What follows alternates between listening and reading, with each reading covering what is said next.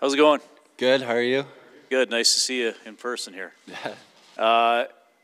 Would you look back on about a year, like if you look back to September 2021 or even August 2021, how much better do you feel this year? And do you kind of like, oh man, I really had to dig to get through all that?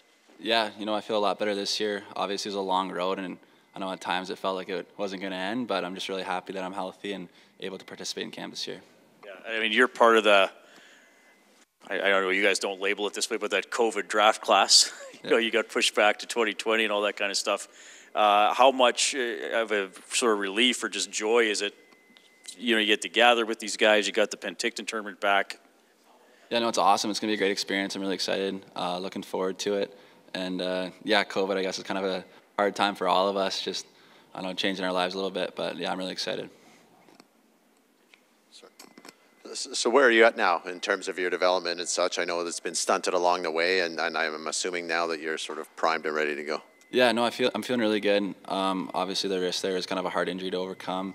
But right now, it's a lot better. Like, I don't even have to tape it to go on the ice. I can shoot, I can pass, I can do everything I did before. So I'm feeling really good and feeling good on the ice. How do you envision your going? Where do you see yourself this season playing? Are you sort of in line with everybody's expectations that you're going to be a full-time Oiler? Yeah, I think so. That's my goal for sure, is to make the Oilers this year and be with them the whole year. Dylan, take us through the experience about being around the team during the playoffs. I know you drew in the last game, but just overall being around the team, seeing what it takes on a day-to-day basis, how much did that help you? Yeah, it was awesome. It was an incredible experience. Boys went on a crazy playoff run there, so it was cool to be a part of, even though I wasn't really playing. Just being at the rink every day, kind of like watching the guys, how they act, how they're taking care of their bodies, that kind of thing. So it was definitely really cool to be a part of, and then to get in that last game was kind of a little cookie on top. I wish we would have won that game, but it was overall just a great experience. You look like you put on some size, some muscle. What did the off-season look like for you? Yeah, no, I think I had a big off-season. I didn't really gain too much weight per se, but I think I got a lot stronger and faster, so I'm feeling pretty good right now. Why number 55? That's actually a good question. Well, I like low numbers, but all the low numbers are retired pretty much. So, and then I liked repeating numbers too. I kind of like that, and 55 I felt was just a pretty safe, cool number, so I just picked that one. Is there any significance behind it, like in terms of family member or something like that, or? Not really. Okay, thank you. Just with a couple of buddies, and I was like, oh no, 55. Love it. Yeah. Dylan, are you entering this camp with any particular mindset of what you need to do to make this team? Like, is there something that you feel like I need to do this or this to make this team? I think the biggest thing is just to play my game.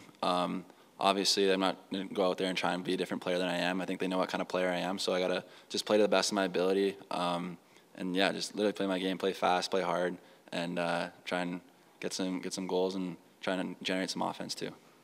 How much of the year of being like a professional hockey player, not just like the on-ice stuff, but like off-ice stuff, how much does that help you going into this year, just everything that comes with being a professional athlete? Yeah, no, I think it's huge. I'm really happy I got that experience in Bakersfield last year. Coming from college is definitely way different. It's a different lifestyle. College, you only play 2 games a week, and pro, you play 3 or 4. So I think the big thing is just every game you got to get up for, but also taking care of your body is a big thing. Dylan, how much does it help getting into game action during rookie camp and kind of getting the season started early with some game action? Yeah, no, it's huge. I'm really excited for it. It should be a fun tournament in Penticton. Like you said, getting in games before is kind of a little, what is it? I'm sorry, what word am I looking for? It's just like, I don't know, it's just good. It's kind of a little boost going into camp. So, yeah, I'm really excited for it.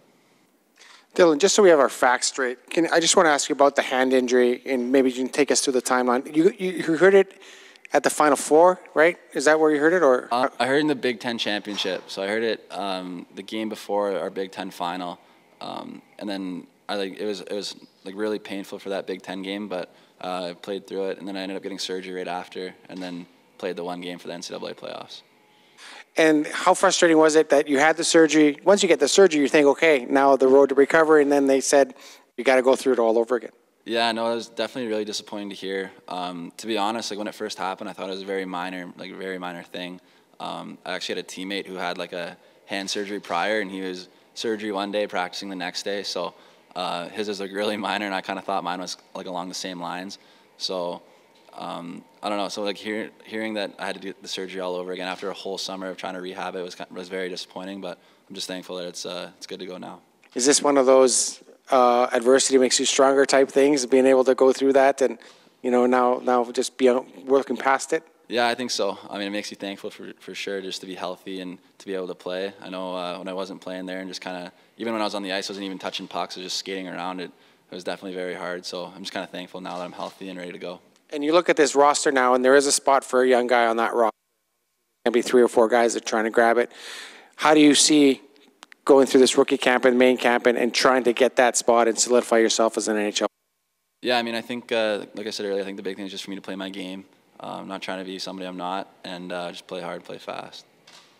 Dylan, a question I've been asking just about everybody who gets on the podium is there a conversation or something that really stood out to you in the last year, whether it was during the playoff run or rubbing shoulders with a guy like Connor or Leon, that really stands out to you so far in your Oiler career that you can kind of take with you heading into this camp? Yeah, I don't think it's a conversation, but just being around like Connor and Leon during the playoffs, you realize like no matter how their body's feeling, how tired they are, they always bring it for every game. I think that's honestly like a really big lesson because there is some games where you're tired or a little banged up, but they bring it every single night, and I think that's definitely something to pick up from. And what's just the excitement level of not just being in the NHL one day, but maybe being on Leon's line or Connor's line or something at that level? Yeah, I mean it's crazy to think about. I remember kind of a few years ago, like growing up, watching Connor and Leon light up the NHL. So the fact that I'm potentially in the same organization as them is pretty crazy, and then if I was to ever play on the same line, that would be kind of a dream come true too. What did you see from yourself in Bakersfield that leads you to believe that you're going to be able to make this transition? Yeah, I mean, I feel like every step you take is kind of a jump. Like NCAA to AHL play is definitely a big jump in like pace and everything, and then same thing for the AHL to the NHL. But I was getting really confident in my ability at the end of the year there. My wrist was feeling good. I was feeling like I could make plays, generate offense, and then just hoping that translates to the NHL level.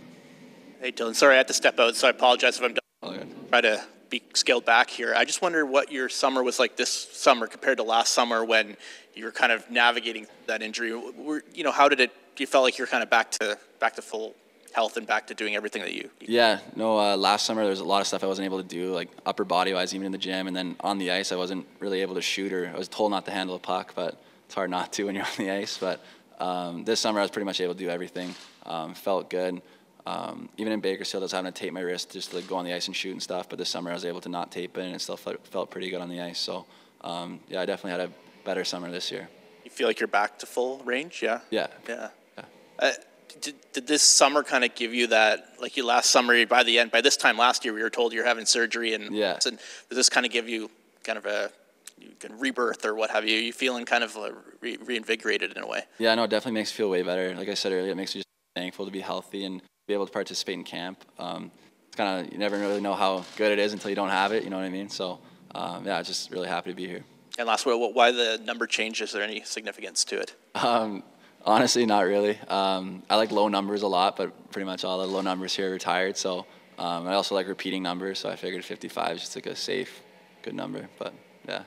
Didn't consider, I know you had 4 and 44, never really? No, I like that number a lot, but I know it was Zach Cassing's number, and he was really good to me last year, and great veteran presence in the room, so I didn't really want to take his number.